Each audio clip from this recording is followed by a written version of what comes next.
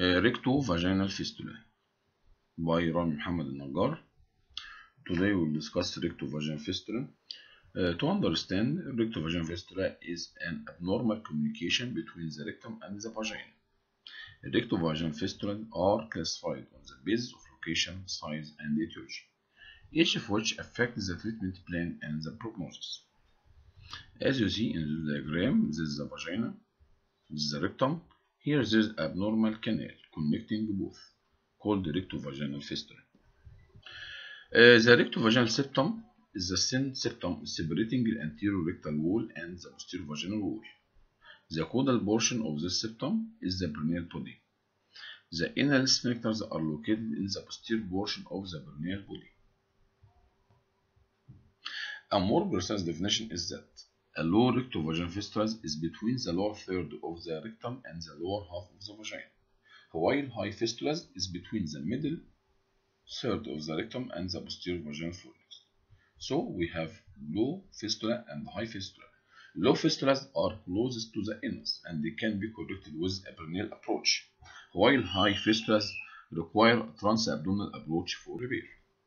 Rectovaginal fistulas may vary greatly in size, but most of them are less than 2 cm in diameter, and they are classified into small-sized fistulas less than 0.5 cm, while medium-sized fistulas between 0.5 to 2.5 cm, while large-sized fistulas more than 2.5 cm. Etiology of rectovaginal fistula, as is any fistulas, may be traumatic, inflammatory, neoplastic, or post-irradiation. Traumatic, the commonest cause is the obstetrical trauma. Also, surgical trauma or direct trauma. Inflammatory, as pelvic abscess, TB, or Crohn's disease. In neoplasm may invading the vagina and rectum. And post-irradiation, if the patient has cancer and in the plan radiotherapy is used, radiation also can cause the fistula.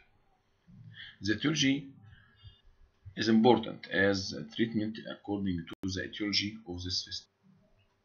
Taking a picture of the patient, a few patients are asymptomatic. Most of patients report passage of flatus or stool through the vagina. Patients may also experience vaginitis or cystitis. At times, a foul-smelling vaginal discharge develops, but frank stool per vagina usually occur only when the patient has diarrhea. Clinical picture may include fecal incontinence due to associated anal sphincter damage also. While I doing physical examination, which is essential, this usually confirms the diagnosis and afford much information regarding the size, location, as we told you before, the function of the sphincters, and the possibility of inflammatory bowel disease or local neoplasm.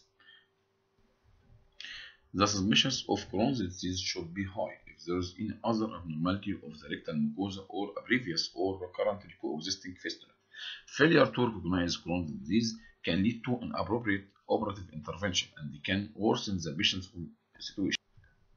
Diagnostic procedures: we can use flexible endoscope, either the sigmoidoscope or colonoscope is used to fully evaluate the possibility of inflammatory bowel disease or pregnancy, to visualize also the fistula. When inflammatory bowel disease is in the differential diagnosis, endoscope with biopsy must proceed in a operative approach to fistula because the treatment varies according to the cause. Treatment of the fistula: when I find the fistula, must indicate for operation or treatment, while exception when the patient is unfit for surgery. Fistula: because the symptoms of rectovaginal fistula are so distressing, surgical therapy is almost always indicated. While people unfit for surgery, we can do it for operation. Treatment: either medical treat acute fistula of traumatic origin, including those caused by obstetric and operative trauma, and fistulas complicated by secondary infection of infectious origin, which with local care, drainage of the abscess, and directed antibiotic therapy. All this medical allow tissue to heal for 6 to 12 weeks. Also, we can advise the patient dietary modification, and the supplemental fibers can greatly diminish symptoms during this period. Many fistulas resulting from obstetric or other trauma heal completely and requiring no further therapy. While rectovaginal fistulas of radiation origin are very difficult to treat surgically, and the medical therapy is often initiated, recommended in this setting. Diet and fibers are the mainstay of therapy. The surgical management for fistulas, we have to good preoperative details, complete mechanical bowel preparation and antiseptics. Although used in the past, the majority of rectovaginal are now repaired without first performing a diverting colostomy.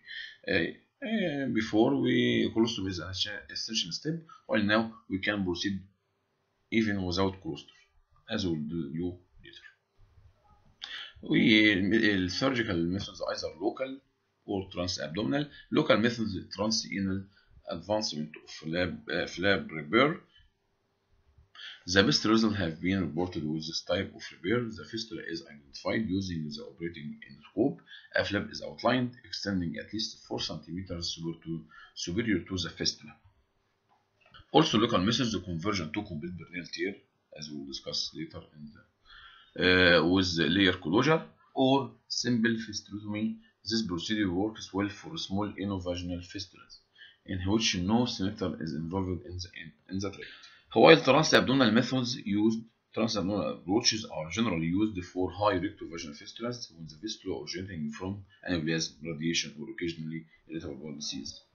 Fistula division and closure without bowel resection. This is the simplest abdominal approach. We can do fistula division without colostomy. Interposition of healthy tissue such as omentum may be used to separate the sexual lines, while we can also use bowel resection when the tissues are abnormal because of radiation, inflammation, or aneuploidy. Thank you.